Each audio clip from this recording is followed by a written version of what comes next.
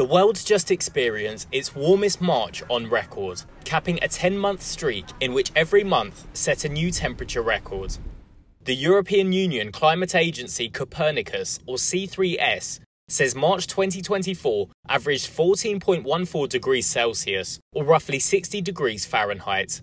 C3S Deputy Director Samantha Burgess. We can say with some confidence that the period that we're living through right now is the warmest that humanity has faced in the last 100,000 years or so. Seeing records like this month in, month out, really shows us that our climate is changing rapidly, and climate change isn't a future problem. It is a problem that we have to face here and now.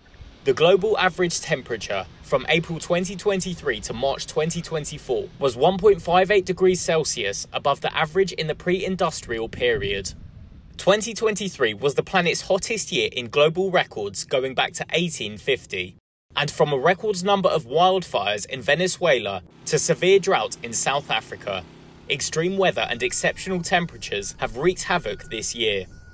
C3S says the primary cause of the exceptional heat are human-caused greenhouse gas emissions. Other factors pushing up temperatures include El Niño, the weather pattern that warms the surface waters in the eastern Pacific Ocean.